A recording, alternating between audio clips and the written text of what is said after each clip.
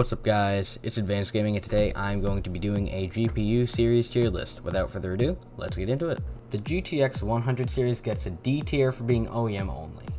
The GTX 200 series gets an S tier for having very good value and performance gains. The GTX 300 series gets an F for being OEM only. The GTX 400 series gets a B for having decent performance gain.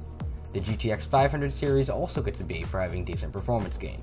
The GTX 600 series gets a C for being kinda meh with a price uplift. The GTX 700 series gets an A for good value uplift. The GTX 800 series gets an F. The GTX 900 series gets an A. It had good value and performance gain. The GTX 10 series gets twice the performance gain and very good value, getting an easy S tier. The GTX 16 series gets a B because it really didn't need to exist. The GTX 20 series gets a C. It had okay performance gain, but inflated prices and poor RT performance.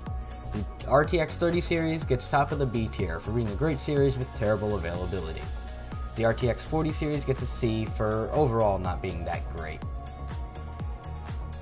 On the AMD side, the HD 4000 series gets a B for being decent.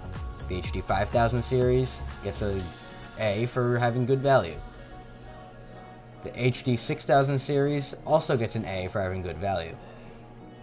The HD 7000 series gets top of the C tier due to very high power draw for not the best performance gains. The R number 200 series gets an A for having good performance gain and value. The R number 300 series gets a top of the C tier for only being a refresh, but it had good VRAM for dollar. The RX 400 series gets an S tier for having very good value. The RX 500 series gets a B for having decent value gain and good VRAM for dollar.